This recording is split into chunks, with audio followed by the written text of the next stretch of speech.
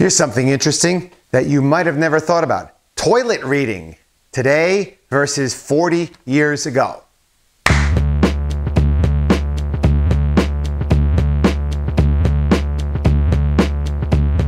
Hey there, NJRoute22.com here with a little off the beaten path blog, vlog subject today, and it's toilet reading basically. And no one really likes to talk about or admit that they read on the toilet, and I would have to say probably men are the majority of the people that spend a little bit more time reading on the toilet. But I wanted to talk about something that's I think kind of interesting here. It's today versus 40 years ago.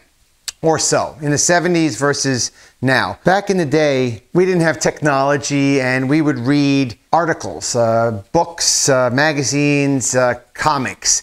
And myself, in particular, we would read like comic books. My brother had a million comic books, and like here's one, it's the Berenstains. They're the authors of the Berenstain Bears. But we'd read these little pocket books, I guess they were called, these bantam books. They were like 60 cents back in the day. I don't remember when these were bought, but 60 cents for these little books. And you'd read them. They're like little cartoons and all sorts of fun little things. And you'd flip through it and you just find one. You never left the books in the bathroom. If you were single, you might have, but we weren't single. We were living with a family. But we'd read these little books in the magazine. We also have Mad Magazine. This is a modern Mad Magazine, but my oldest brother subscribed to Mad Magazine and has every issue. I should sell them on eBay. I could probably make a mint. He has every issue since issue 1 on these things. You'd read books and magazines and comics and fun things. Kids would do that. The funny thing is, if you ever had an emergency and you had to go to the bathroom, you had nothing to read while you're squirting one out there, you would read the ingredients on shampoo bottles. You just needed something to read. This, I swear to you, I cannot be the only one that did that. So I think that's pretty funny. You just wanted to read something to get your mind off of just seeing the same old bathroom every time. You just had something to read. You know, I guess something happened. One day, you know, over time here, technology came in. I don't know if I ever brought my flip phone into the bathroom and texted people. There was not enough, I guess, text there to read. It was just, you'd be waiting for someone to text you back. I don't know. There was something that happened, I guess, in the late 90s or whenever the iPad came out, or the late 2000s. When the iPad came out and they started with all these games, I was guilty of this, I'll admit it. I had my iPad, we had several iPads. I had my iPad in the bathroom and I would play games. And these games were easy to play, that you could finish a level in a couple minutes and you'd get to the next level. And most games these days have something called gamification, leveling up, where you would, every game you would play, you would get a little bit higher in your level and you'd get closer to the next level.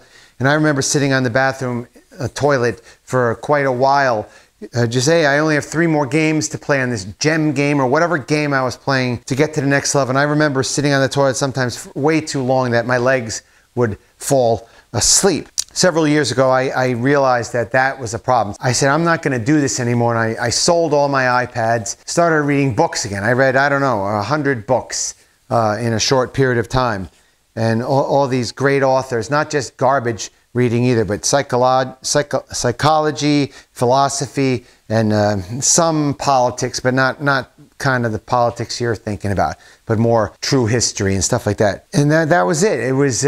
I think most people read their tablets or their phones in the bathroom these days. And I have to say, during this period where from the time I got rid of the iPads and was reading books, something's happened. The technology has crept back up. I allowed it.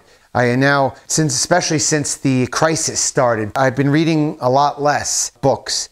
And I've been more, I guess, obsessed with just being on my phone. Part of it's stock. I check my stocks. I have a little casino game on there. And it's just bad. It's kind of creeping up. I'm not using a tablet in the bathroom. I use my little LG phone here. I shouldn't bring my phone to the bathroom. And I think we're going to try and reverse that trend again and get back into reading the books that we have bookmarked. I have probably like half a dozen or more books that I have to finish.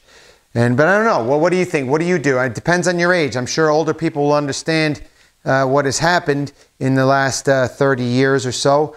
But younger people who are, let's say, half my age may have never read a real book or a magazine or a comic or something fun in the bathroom while they took care of business. So what do you think? If you like this video, please hit the bell and the subscribe and all that, and we'll talk about something fun again soon.